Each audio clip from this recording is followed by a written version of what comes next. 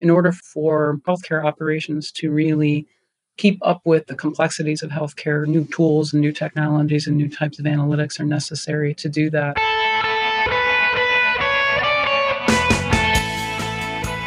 Welcome to the Business of Healthcare podcast from the Center for Healthcare Leadership and Management. The center is based at the Naveen Jindal School of Management at the University of Texas at Dallas. The show, like the center, brings together business leaders and other forward thinkers to discuss how best to meet the challenges of a rapidly changing, increasingly complex healthcare industry. I'm your host, Dr. Bob Kaiser, Director of the Master's Program in Healthcare Leadership and Management for Professionals. Today, I'm joined by Joan Butters. She's the co-founder and CEO of Xsolis, a healthcare technology firm focused on improving healthcare operations through cognitive computing. Welcome to the show, Joan. Thank you so much, Bob. So glad to be here.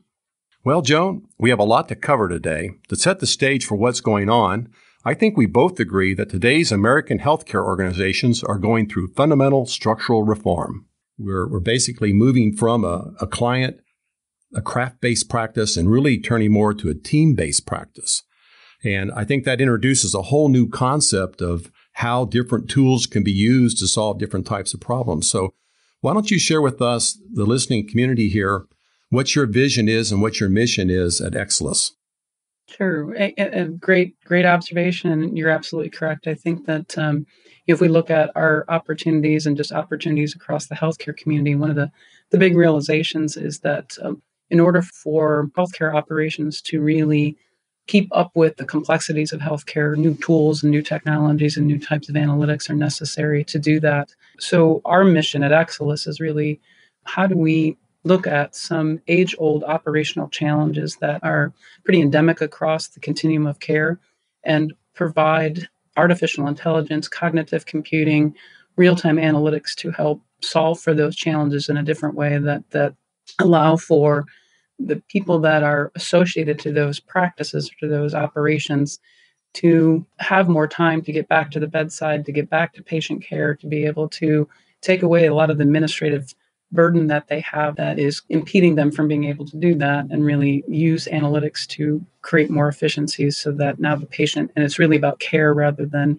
managing the administrative aspects of providing that care. So, Joan, there's a lot of terminology that's being used today, and I do not want to assume that people understand what some of these terms mean and also some of the history behind them. So when I hear you mention AI, artificial intelligence, predictive analytics, machine learning, and cognitive computing technologies, all those mean something pretty powerful, probably clearly understood by a handful of folks, but to the average practitioner or provider out there in the industry, are these well understood? And can you kind of give us a little bit more of a safe harbor to understand what those terms mean and how you use them? Sure, absolutely. And again, point spot on in terms of your observation there. A lot of, when we start to talk to our constituents about what we do, a lot of blank stares often when we talk about cognitive computing and artificial intelligence, particularly in healthcare, because it is very much a new concept and somewhat of there's a bit of a skepticism behind applying artificial intelligence, machine learning to healthcare for a variety of reasons. But, I think the point is that the things that we're doing relative to healthcare, using healthcare data, is very predominant in our everyday life. So if you think about Facebook, or you think about your phones, or you think about how ads all of a sudden pop up on your Facebook feed, that's all artificial intelligence and predictive analytics. So it's funny how a lot of that exists today in our day-to-day life, but yet it's not appreciated that that's artificial intelligence or predictive analytics. It's it's just you think that ad pops up for whatever reason, but that's behind the scenes. There's a lot of number crunching and a lot of pattern recognition that happens to have that promote itself in those Facebook feeds. So we apply that same concept, but more on the clinical side, is to look at, we interface directly with hospitals and payers, electronic medical records, which is really a clinical grouping of all of the things going on with the patients, and use pattern recognition to determine what a similar patient would look like in those same situations. So I guess the point there, Bob, is that it's not I think the concept of applying artificial intelligence and machine learning to healthcare is just a step from what is typically done today in our day-to-day life.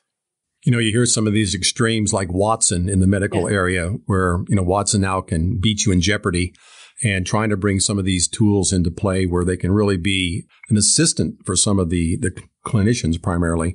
I saw a model picture once that was a diagram of an automobile, and it was broken out into all the different components of a car. And they lined all these components up from the tires and all the gears and the doors and windows. And underneath it said that this is how healthcare is purchased and delivered today in a fee-for-service model. Sure.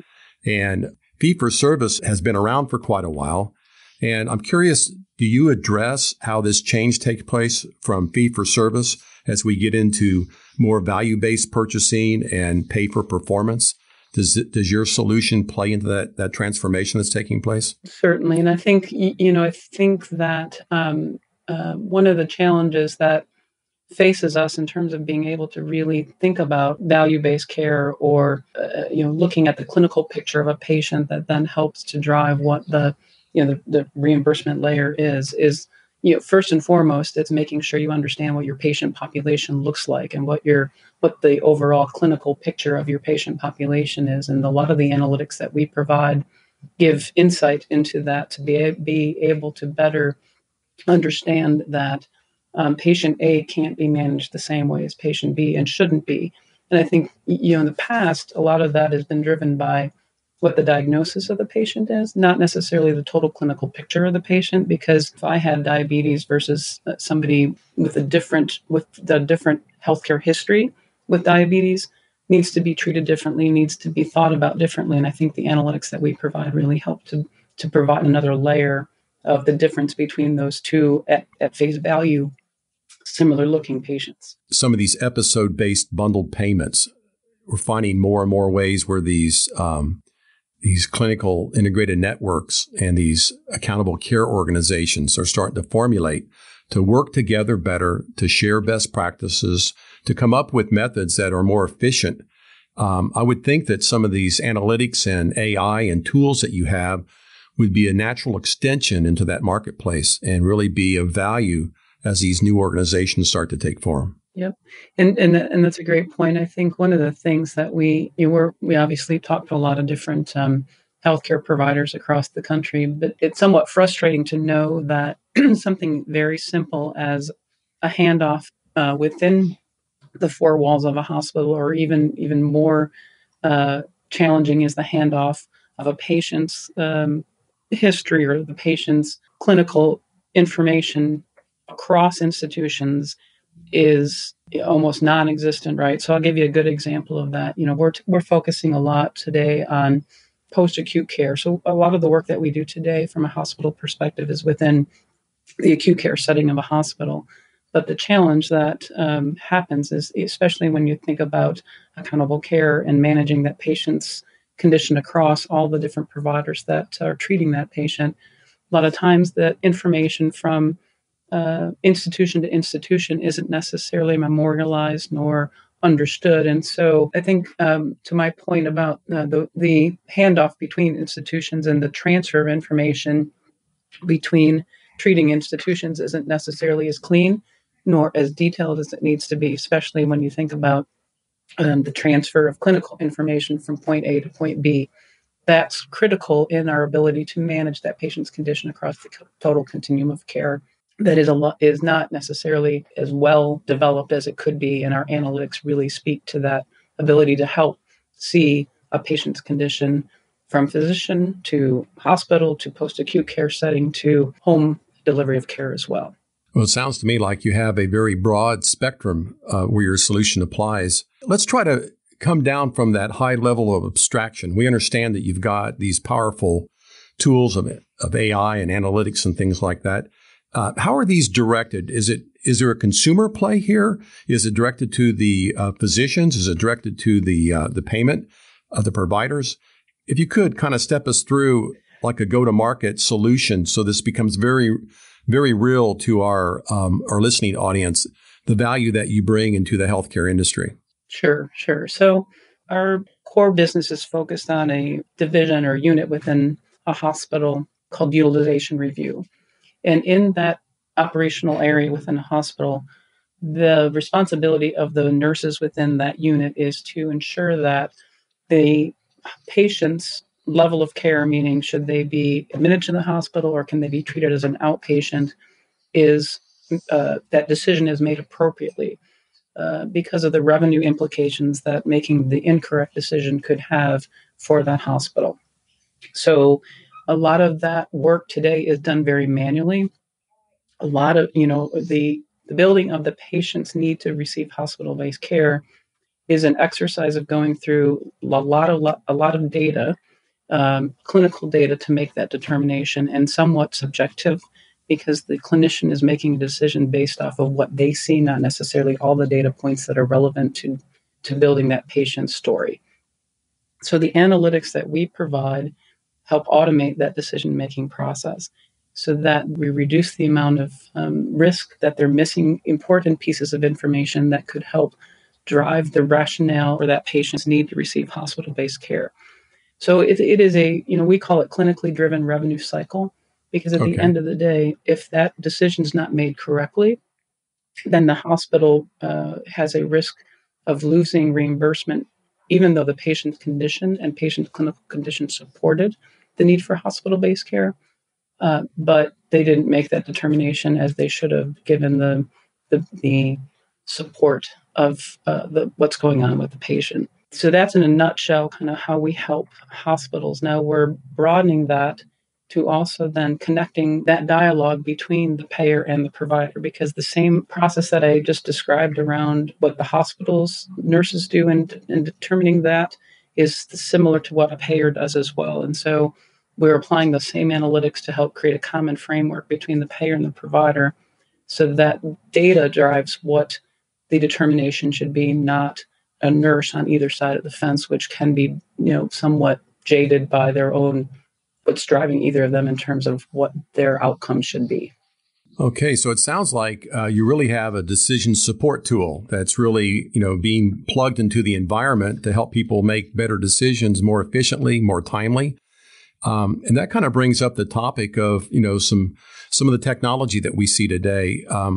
So I could imagine a nurse who has a task of recording certain bits of information may take her 18 hours or take him 18 hours to gather this data, that an AI intelligent program might be able to reduce that information down and actually, feed it into an electronic health record or send it right to like an Apple Watch that they're wearing to give them the data to take the action that they need. Is that too much in the future, or is that something that looks pretty realistically coming down the road? No, not at all. I think that's spot on in terms of what the value that our application brings is to take what is typically, and that's why we'll go back to that term, cognitive computing.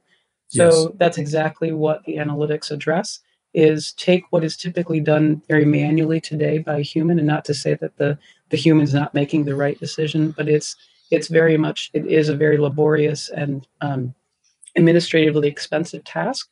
And so what we can do to automate as much of that as possible, given the analytics and the predictive in reading through the medical records that help pull out the right information at the right time, are leaving more time for those nurses to actually care for the patients and not have to manage that administrative aspect of reimbursement. This episode is brought to you by the Center for Healthcare Leadership and Management, the definitive resource for healthcare management education in North Texas. The center is based in the Naveen Jindal School of Management at the University of Texas at Dallas. It plays a unique role in training the next generation of healthcare leaders to meet local, regional, and national demands. The Jindal School uses its strengths in accounting, administration, finance, marketing, and information systems to educate highly qualified personnel for healthcare administration and executive leadership positions.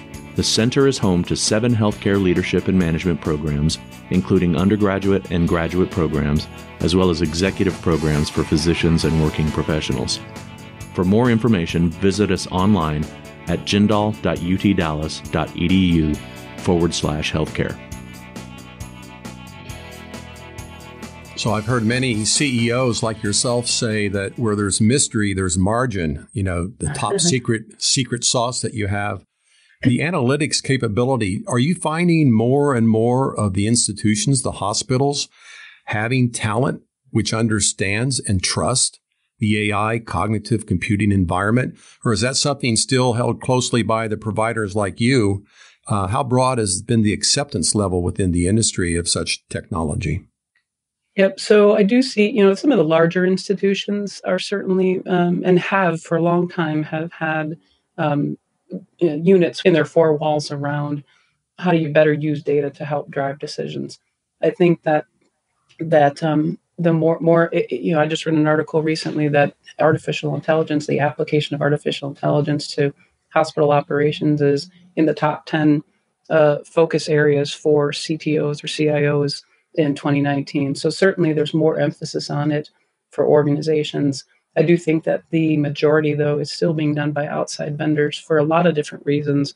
It's not just the activity of building the models and the predictive algorithms, but it's the normalization of the data that challenges hospital organizations. And I also would add to that is where Xsolis can differentiate ourselves between what an internal hospital is doing is because we see a much broader type of information coming through. So we're able to use the information that we have across all our hospital and payer clients to create a model that's not specific to that hospital, but just specific to healthcare in general. Very good. Let's discuss the topic of entrepreneurship. There are a lot of entrepreneurs in our audience that listen to this podcast, and we know there's a lot of innovation taking place in the healthcare space. Someone asked the question once, what's the future of healthcare? And the answer we got was, the long answer is, I don't know.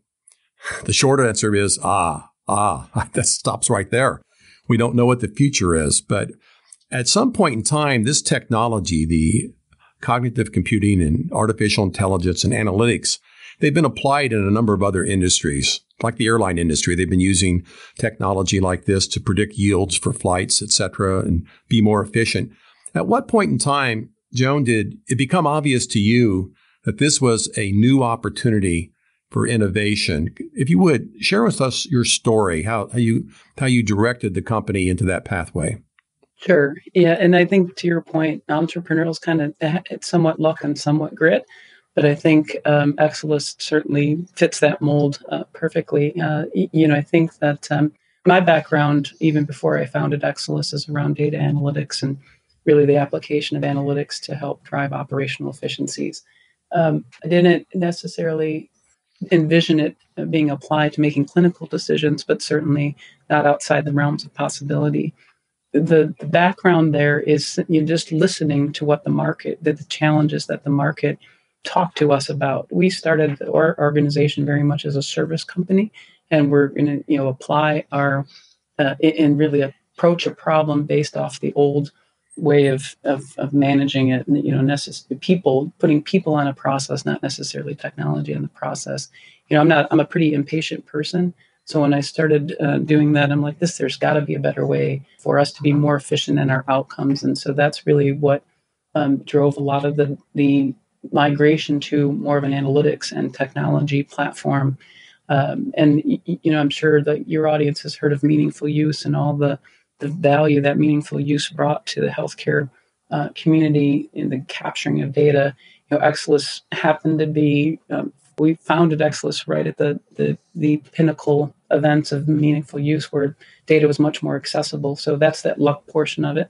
So my frustration with a manual process, and then the fact that meaningful use afforded us access to information that once wasn't available. So, I think all the perfect storm happened, that we looked at what our opportunities were, the availability of data, the opportunity for us to take what was a very manual process and automate it. Now, that didn't happen overnight. There's a lot of skepticism for us as a company and in the market around, how are you going to do what my nurses have been doing for 30 years, veterans in the industry, really, knowledgeable about their craft. How are analytics going to replace that? And so it did take us a while to convince the market that this is a better approach and that analytics can help solve for some of those challenges that you have. And I think at the end of the day, those that have embraced that technology and that approach really see that as an opportunity to address, the burnout that their employees have. Really allow those, like I said before, really allow those nurses and the people to get back to the bedside and do why they became a nurse is to care for patients, not to manage an administrative aspect of providing care. But it's exciting. I think that more and more organizations are embracing the concept. And rightly or wrongly, I'd like to suggest that Xsolis has helped pave the way for that.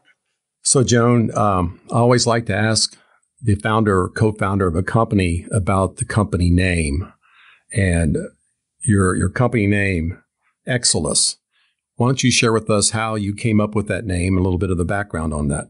Sure. It's we get a lot of questions about that. We certainly get a lot of questions around how do you pronounce the name, but if you look at it, it's somewhat creative but somewhat corny. It's actually silos spelled backwards, and then with an X to say, hey, we need to, as an organization, one of the foundational objectives is to reduce the silos in healthcare.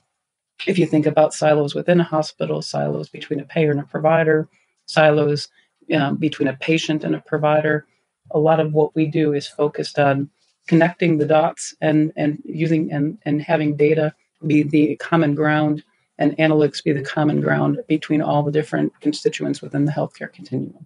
Yes, I think every large organization has these built-in silos. No matter what industry you're in, people are not, sharing data as forthright as they should. That's pretty interesting. There was another company down in Austin, Texas, that was purchased by IBM, and their name was Tivoli, Tivolli. And you spell that backwards, it was I love it. I love it. And that's how they named their company. Tivoli was I love it. And here you are with Xsolis. What a great name. What a great organization that you've put together. In closing, Joan, what type of advice would you give to the people that are trying to redefine healthcare within our political organization? Where do you see some of the directions going there that could make some big differences? Do you have any strong thoughts or theories that you might want to share with the group? Yeah, and I'm a pretty simple thinker, but my recommendation is exactly that, right? I think there's, we can do a lot. We sit on a lot of clinical information, billions of words, millions of different discrete data points, clinical data points. The challenge for my organization is always not to chase the next shiny object, or be very focused in, kind of what the impact and what the outcome could be. I think when you look at, we're not in the business of trying to cure cancer. And I think when you start to think about artificial intelligence and machine learning, a lot of organizations are looking for the big bang and the wow analytics. I think that there's enough at the very basic level of challenges that the healthcare community has that can be addressed through artificial intelligence without it having to be the next cure for cancer. Look at the fundamentals, identify those things that are very, almost right in front of us, that even the most simplest of, there's very simple applications of artificial intelligence that have huge impacts on healthcare. Well, very good. Joan Butters, the CEO and co-founder of Xsolis. What a great time we've had with you today. We want to thank you sincerely for participating on our podcast. And we really wish to hear more from you as you progress down the path. So thank you. Well, I appreciate it, Bob, and thanks for having me. Thanks for listening to the Business of Healthcare podcast. Join us online at businessofhealthcarepodcast.com to find episode links, notes, and more. Be sure to subscribe to the Business of Healthcare podcast on Apple Podcasts or your favorite podcasting app. To learn more about the Center for Healthcare Leadership and Management, go to jindal.utdallas.edu and then search under the Center and Institutes tab on the navigation menu. Also, we want to hear from you. If you'd like to provide feedback, make suggestions for future guests or show topics, or just want to get in touch with us, email us at healthcarebizpodcast@utdallas.edu. Biz is spelled B-I-Z. And let us know how we're doing.